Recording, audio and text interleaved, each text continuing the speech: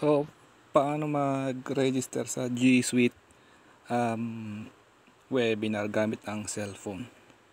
So, kung nandito kayo sa window na to, you need permission. Ito po gagawin natin. So, naka-Chrome po ako, Google Chrome na app. Ito po tayo sa settings.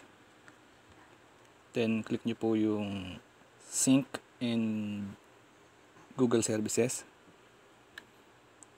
And then, click nyo po yung inyong yung account. Then, sign out. Continue.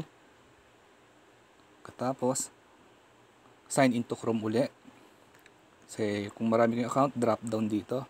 Piliin nyo yung DepEd account nyo. So, ako, ito. Then, yes, I'm in. Then, keep my data separate. Continue. Then, balik po kayo doon sa need permission. Refresh nyo lang. Okay. So, ito kasi nakasagot na ako. Kaya ang nakalagay ay you've already responded. Pero kung kayo hindi pa nakapag-sign up, ma-access nyo yung registration form ng G Suite webinar. So, ganun lang po. Ulitin ko. Babalik ko lang sa dati. Settings. Halimbawa ay hindi ako naka-DepEd account. Sync, Google, and then yung account. Then, sign out. Then, continue.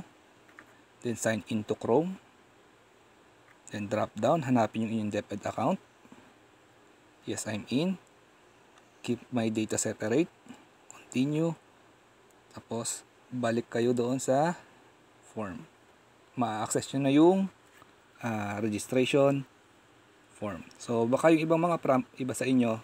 So, hanapin na lang yung pinaka malapit do sa mga option.